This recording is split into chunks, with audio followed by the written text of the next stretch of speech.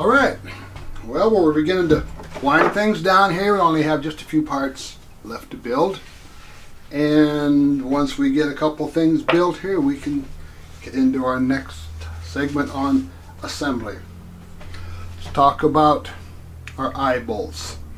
Eye bolts would be one here and one there.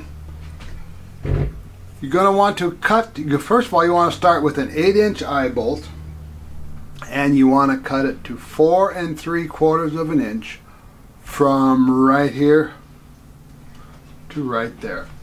4 3/4 of an inch. You're also going to need some 3/8 nuts. 4 regular old 3/8 nuts are just fine. I have used 3/8 nylock nuts because I assemble these several at a time and it just makes it easier for me. You're going to need some washers, 4 washers. Now, notice this right here. See how I have cut a flat right here? You're going to want to put it in a vise, file it down. However, you are going to want a flat right there. Reason being, and let's hope this shows on camera here.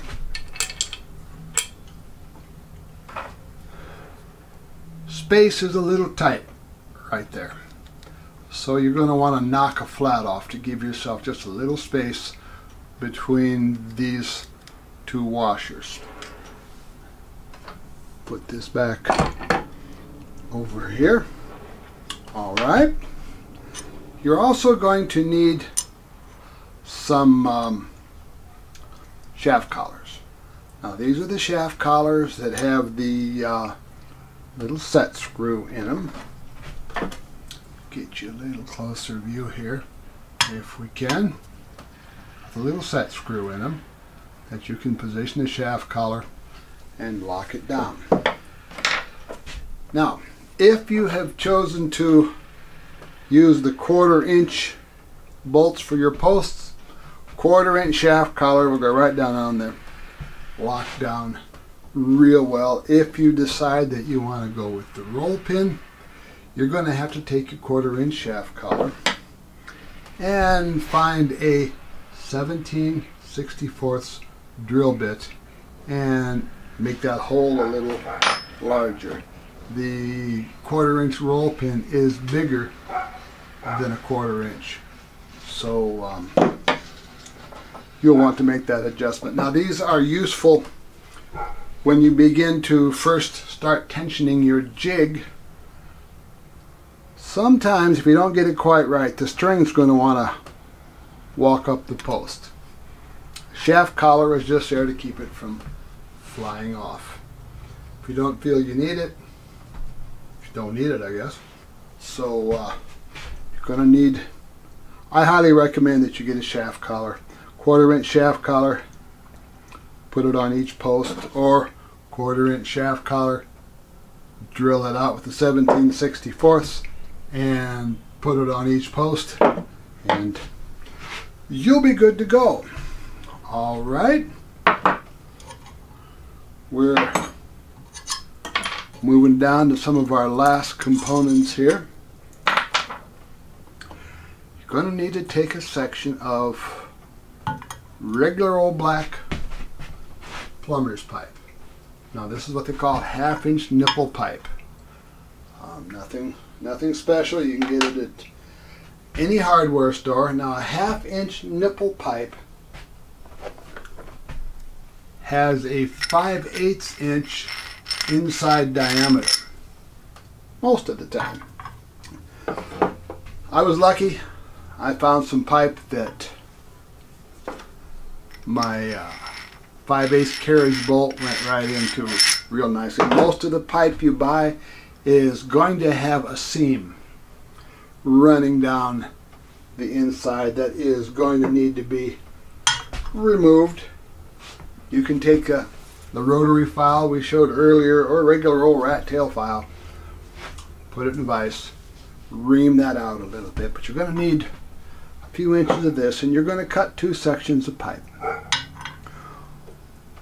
One section is going to be 2 1/8, 2 1/4. This one's not real critical. I hear the neighbor's dog over there barking his brains out. We'll try and talk around him. The other piece of pipe you're going to want to cut to 1 3/16 of an inch. This get fairly close.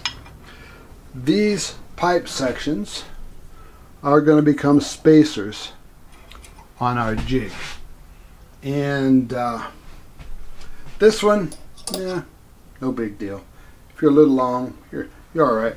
This one, shoot for pretty close to 1 3/16 if you can. And what I have done, you can just cut yours and use it. Probably work just fine. Since I build some of these for sale, I take some sandpaper and a file, put them in my drill press, spin it up, make them look all nice and shiny. Kind of an optional thing. Don't really have to do it, but it makes things look real nice. Okay, you're going to need to fabricate a couple of eye bolts.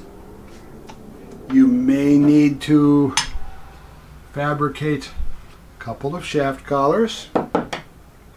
You're going to need to get a piece of 1/2 inch nipple pipe.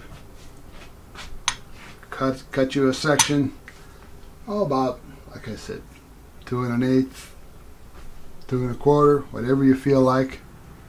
This one pretty close to 1 3/16. And if you really want to get fancy, go ahead and shine them up. It'll look real good. So that's pretty much what we're going to need to finish our fabrication. So build those up and let's get on to our next section, which is going to be the assembly of the jig.